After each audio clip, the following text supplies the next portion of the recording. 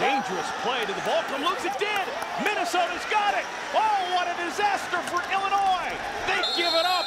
Scheelhaasse, the junior, making a rookie mistake. We just finished talking about ball security. Scheelhaasse goes under center. Almost looked like he bobbled the snap coming from the center. And then his second effort, he tries to reach it over the pile. See, Scheelhaasse didn't look like he got the snap right away. And then as he's trying to reach it, the ball gets knocked out of his hands. Looked like Mike Rawlis right there was the one that knocked the ball out, and Derrick Wells comes up with it. It was indeed a special play made by Mike Rawlis.